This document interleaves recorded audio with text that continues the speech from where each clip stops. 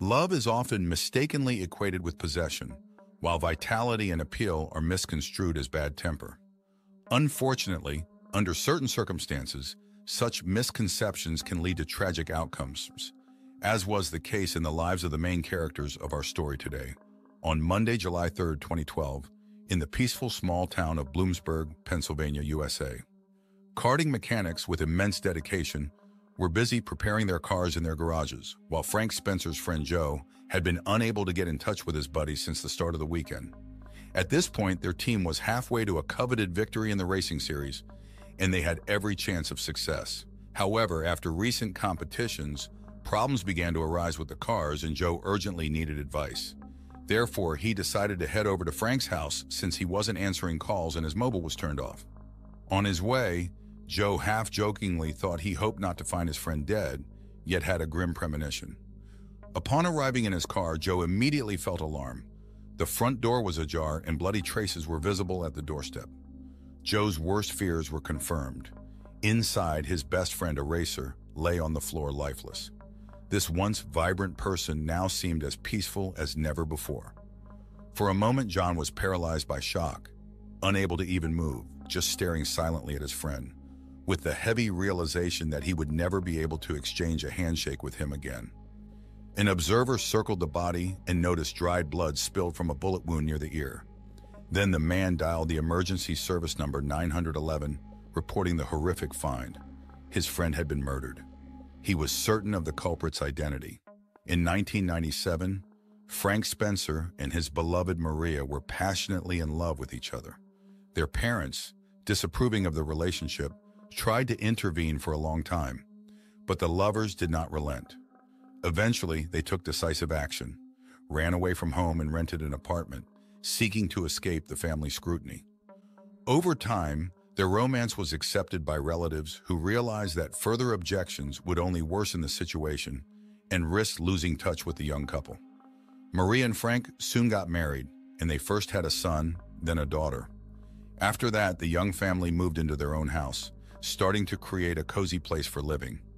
Frank worked tirelessly, striving to provide for his family with everything needed, working for the welfare of his loved ones, building a career, and developing his own business. These same values were passed down from generation to generation. Frank's father had managed his own business for many years, and upon retiring, passed the baton to his son, who proudly took on the responsibility of continuing the family business. Frank's friends noted that Maria exhibited a cool attitude towards family values and married life. In fact, her interest in the children was minimal. She seemed preoccupied with herself and rarely devoted time to domestic duties. Her primary interest was finances. Maria loved to spend money, which became one of the reasons for tension in the family. This, along with her almost complete indifference to raising the children, gradually led to the dissolution of the marriage.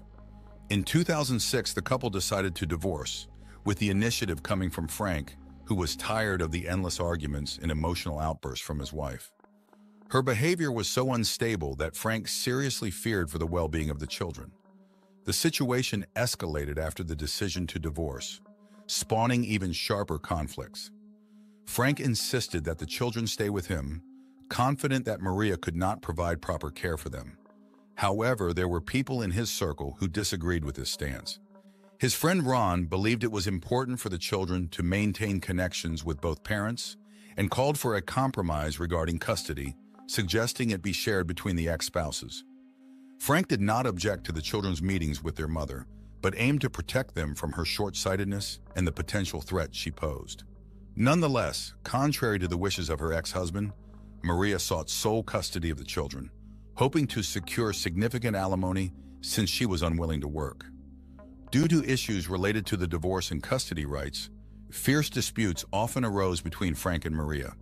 These disagreements turned into constant clashes, especially when discussing the division of custody rights. Frank repeatedly resorted to calling the police to his home due to Maria's uncontrollable behavior, which manifested as aggression towards him and their children. In one incident in 2008, Maria was even arrested after instigating a fight with her former mother-in-law at one of the children's schools.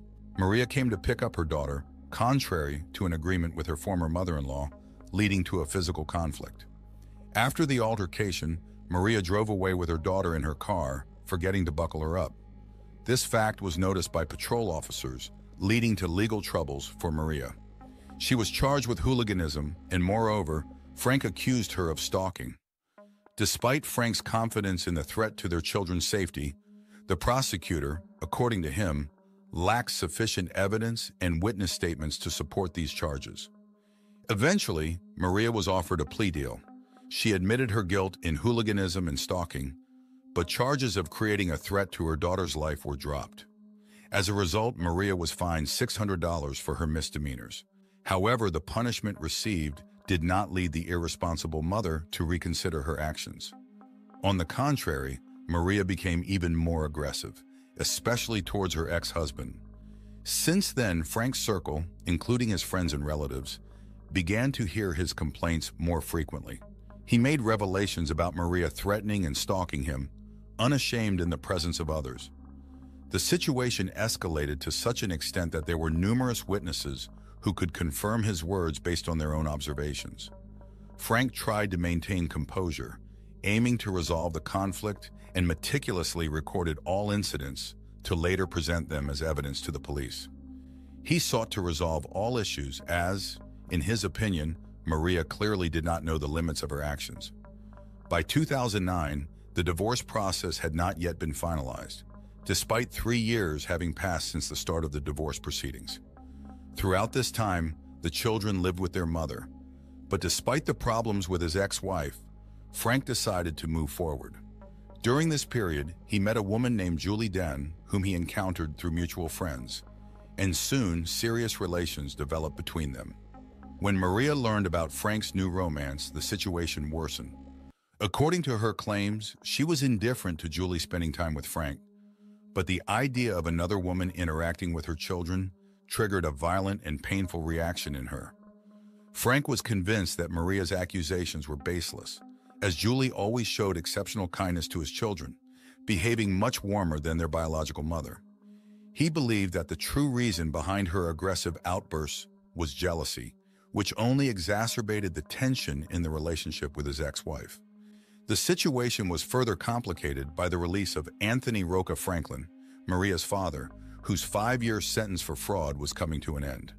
For Frank, Roca's return to freedom was an extremely unwelcome turn of events, given his reputation as a particularly dangerous and aggressive man with a difficult character, traits many believed Maria had inherited. During this period, Frank's increased anxiety seemed almost paranoid, but not without reason. A few months after Roca's release, criminals broke into the office of the company Frank managed. Although they did not take any valuable property, documents crucial for Maria in her pursuit of alimony disappeared from his personal office. She intended to use his business records to expose possible violations. At dawn following the incident, Frank received an unexpected call from Maria. Her message seemed absurd. She claimed to have found a package with his documents on her doorstep, lying there since the morning. No connection to the break-in and theft at Frank's office could be established. According to police statements, no traces that could point to a perpetrator were found. Nevertheless, Frank's friends and relatives were convinced that only 2 people were behind the action: his ex-wife Maria and her father Roca, who had recently been released from prison. During the investigation, detectives questioned Maria as the main suspect, but failed to find evidence of her guilt. Ultimately, due to a lack of convincing evidence, the investigation was suspended. Despite this, due to pressure from law enforcement, Maria decided to hand over the found documents to her lawyer, who, in turn, deemed it necessary to return them to the owner. Presumably, Maria and her legal representative found no incriminating information in the documents that could be used against Frank. This incident remained unsolved and continues to raise questions for many, as it was clear that the crime was committed with someone's involvement. The lack of punishment for the culprits only contributed to the intensification of aggressive tendencies among those they encountered, creating an even more tense atmosphere. Following these events, Frank faced threats on the internet, regularly coming from his ex-wife. She repeatedly expressed her outrage through social media regarding the relationship of his new partner with their mutual children, displaying excessive jealousy and concerns for the children's welfare in Julie's presence. These online disputes continued until the winter of 2010. At this point, seemingly having reached his limit of patience, Frank turned to the police, reporting the threats he had received and providing the exchange of messages with his ex-wife so that law enforcement could independently assess Maria's behavior. She, in turn, claimed that her words were misinterpreted, asserting that she meant no threat, and her messages were merely the result of an emotional outburst and loss of composure during arguments with Frank. Consequently, her words should not have been interpreted as threats, considering that the text was written in a mild form, making it impossible to prove her guilt.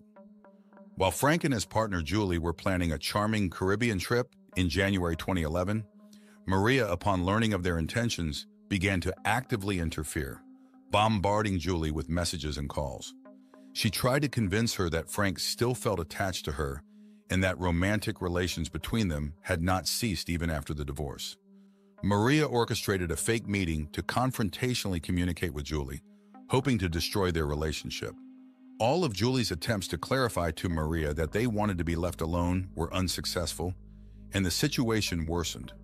One night, Frank's house became the site of a tragedy due to a fire outbreak. Neighbors and friends, seeing the flames, immediately rushed to the site, fearing Frank might be inside. Everyone was convinced of his demise, as the house was supposed to be safe and quiet at that time. Meanwhile, Maria, having arrived at the scene, watched the fire with undisguised joy and then silently drove away without uttering a word. Fortunately for Frank, he was not in the house at the time of the fire. However, a dog belonging to one of the children of the estranged spouses perished in the fire, becoming the sole victim of the sad event. Frank again sought help from law enforcement, insisting that his ex-wife was behind the fire. He was seriously concerned, believing that the incident posed a real danger to both himself and his loved ones, given that his ex-wife had moved from threats to real actions. Despite his fears and previous appeals, law enforcement remained at their stance. There was insufficient evidence of arson, as it had been destroyed by the fire. Thus, the incident was recorded as an accident, adding yet another unresolved case to the Spencer dossier. To Frank's surprise, he was unable to secure protection from his ex-wife's harassment through police support, despite clear indications of her involvement. It felt as though local law enforcement might not be sufficiently interested in resolving his issue or even in collusion. However, one officer tried to initiate a criminal case and interview Maria as the main suspect. But since the fire department had already ruled the incident as accidental, any further attempts at investigation were blocked. Nonetheless, this officer continued to assert that the arson could not have been accidental, especially considering the prolonged conflict between Frank and his ex-wife. In response to the incident, Maria sent Frank a series of text messages in which she sarcastically and mockingly referred to what had happened, blaming him for ruining her life and calling the events well-deserved karma. She also expanded her threats, sending similar messages to Julie, warning that she would be the next target. Despite this, the police did not see her actions as grounds for charges, which only emboldened her and convinced her of her own impunity, prompting her to make open threats to both Frank and his new partner. Maria apparently did not intend to stop at words alone. Sometime after her messages, Julie's house was engulfed in flames. At that moment, Julie was at home and was forced to jump from the roof of her porch to escape. Although Julie did not sustain serious injuries, her property was destroyed by the fire and she was left homeless. The parallels between this event and the arson of Frank's house were obvious to both, especially considering that Julie's house was not completely destroyed but became uninhabitable. Frank and Julie hoped that evidence indicating arson would be found at the site of the fire. They also counted on closer police attention as the house was located in a different county. However, their expectations were not met. Even after extensive interaction with the victims, law enforcement found no sufficient grounds for investigation, declaring the fire an accidental event. Julie had to appeal to higher authorities to initiate a proper investigation by the police, which ultimately gave the case some momentum. As a result of intensified efforts, pyrotechnic elements likely used for arson were discovered in her garden. Among the foliage, one damaged specimen was found, and then a second, which most likely served as the source of ignition. Additionally, traces of gasoline were found on the steps leading to the house, strengthening suspicions of deliberate arson. After prolonged debates, authorities concluded that the fire was the result of intentional actions. Nevertheless, the investigation reached an impasse and the perpetrator was not identified. Both Frank and Julie unhesitatingly pointed to Maria, who had been pursuing her ex-husband for a long time. Moreover, just before the incident, she had clearly made threats related to fire. With the start of Frank's new relationship, Maria intensified her attempts at interference and threats, which became even more aggressive after her father's release from prison, creating the impression that they were acting together. Despite these circumstances and clear signs of stalking, police were unable to bring charges due to alleged lack of evidence. The situation continued to escalate, so by the summer of 2012, Frank and Julie decided to temporarily separate, hoping to mislead Maria and give her time to calm down.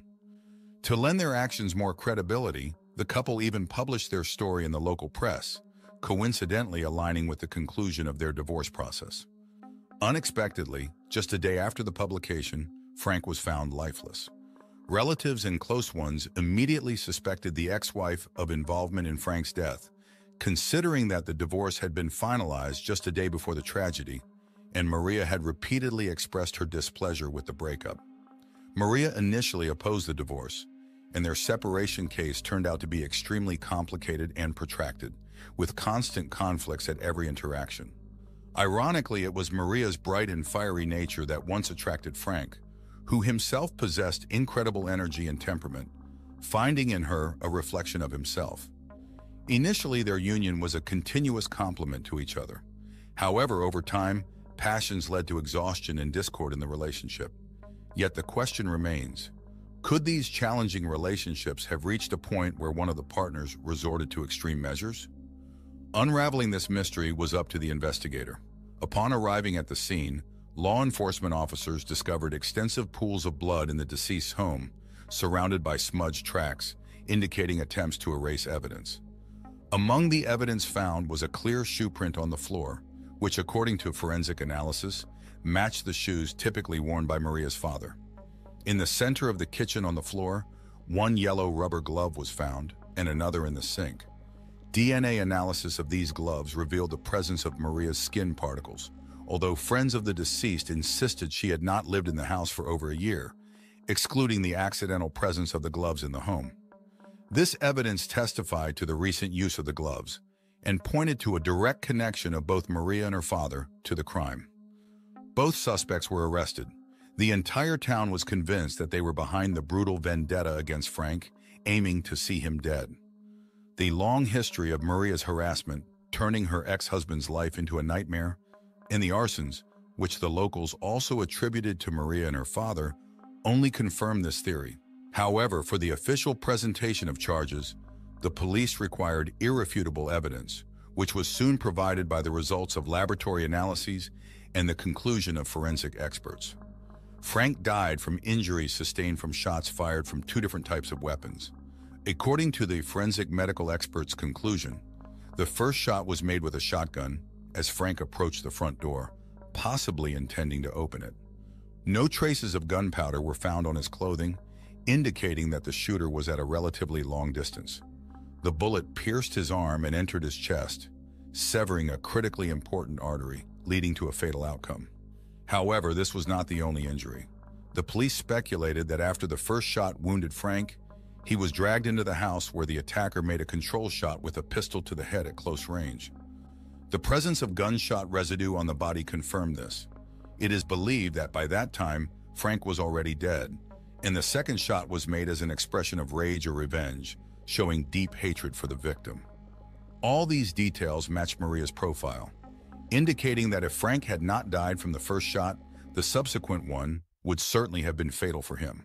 The police theorized that Maria's father, Roca, was behind the shotgun shot, while his daughter Maria delivered the decisive blow, shooting Frank with a pistol inside the house.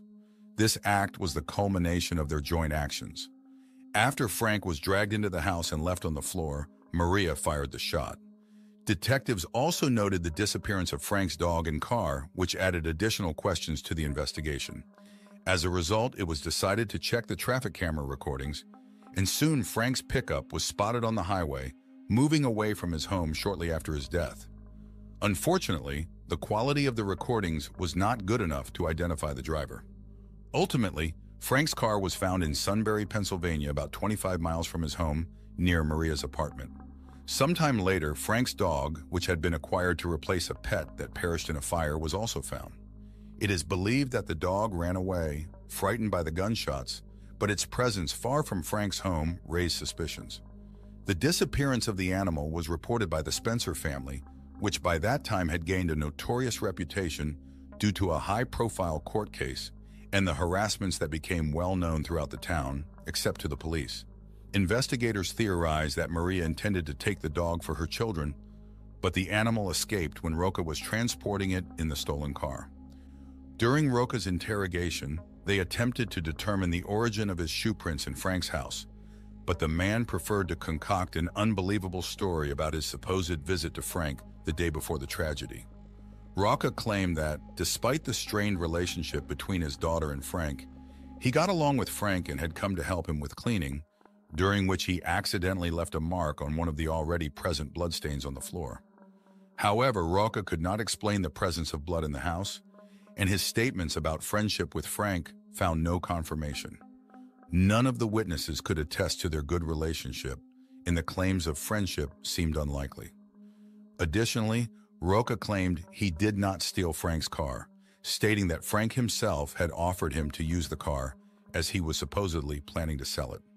This twist in Roca's story seemed even more far-fetched, given the circumstances of their relationship and subsequent events.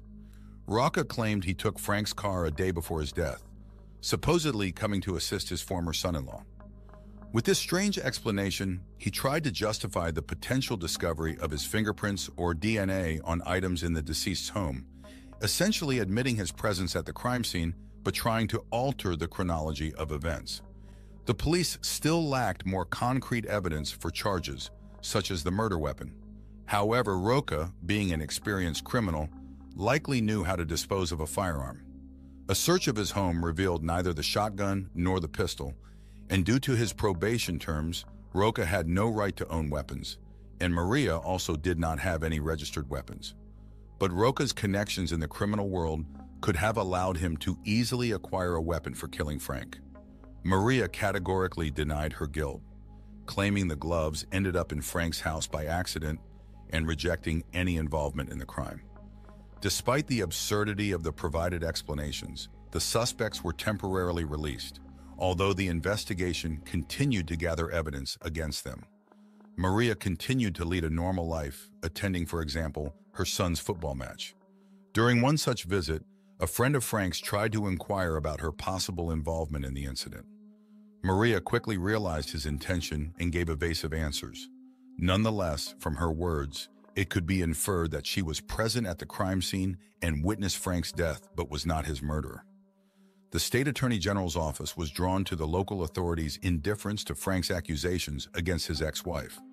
All his complaints were ignored, even though state law considers even indirect death threats as a serious crime and acts of arson as attempts at murder. Despite clear evidence, investigators took no steps to begin a full investigation into any of Frank's complaints, leaving the reasons for such inaction unclear to the prosecution. As a result of numerous accusations against the police regarding their inability and indifference to conduct investigations, an internal investigation was initiated. There were many complaints about detectives ignoring statements and justifying their stance with the lack of concrete evidence of threats. According to their claims, Frank supposedly did not provide any threats in the form of voice messages or textual evidence of stalking. Attempts to prove the investigators' negligent attitude toward the case were unsuccessful, as nothing was properly documented, and the only witness who could confirm or refute these claims was already dead. Public and Frank's family's dissatisfaction grew, yet numerous complaints remained unanswered, and the investigation once again reached a dead end. This time, the halt was due to the detectives' desire to charge the criminals not only with stalking and murder, but also with other legal violations committed before Frank's death. In 2013, a comprehensive interrogation was scheduled, and both suspects, Maria and Roca, finally agreed to speak with the police. Nonetheless, they denied their guilt on all 12 counts of charges. This led to additional charges of giving false statements. The main charge concerned the premeditated murder of Frank. The prosecution argued that the criminals arrived at the scene together, preferring not to use transportation to avoid attracting unnecessary attention. After shooting the defenseless victim, they fled in his car. During the investigation, both were placed under house arrest. But by the end of 2014, Maria was taken into custody. Roca, in turn, managed to flee, flying to Colombia immediately after giving his statement. His escape to South America was interpreted by the prosecution as an attempt to evade justice and an indirect admission of guilt. For 11 months, Roca hid until he was arrested near the U.S. Embassy in Buenos Aires, Argentina. After a brief fight against extradition, he was extradited back to his home country. In the fall of 2015, Maria stood trial for the murder of her ex-husband, continuing to deny her guilt and shifting it to her father. Prosecution witnesses detailed the threats and arsons committed by Maria. The trial lasted 9 days, after which the jury found her guilty on all charges, including murder, arson, burglary, giving false statements, conspiracy, and threats. Maria was sentenced to life imprisonment without the possibility of parole, plus an additional 50 years. As a result, Maria remained behind bars forever. In 2017, Roca, after attempting to hide abroad, also stood trial late but inevitably facing justice. Roca was clearly disappointed by his daughter's attempt to shift the blame onto him. He claimed he was only helping her, but was categorically against murder. According to his statements, it was Maria who wished death upon her ex-husband. However, his poorly supported arguments did not convince the prosecution, and his story seemed powerless against compelling evidence. In the fall of 2018, Roca Franklin was found guilty of crimes against Frank Spencer, including murder, burglary, and arson, like his daughter. He was sentenced to life imprisonment without the possibility of parole, plus an additional 45 years. Custody of Maria and Frank's children was given to Maria's sister, ensuring they were provided with protection and care after the tragedy that shattered their family.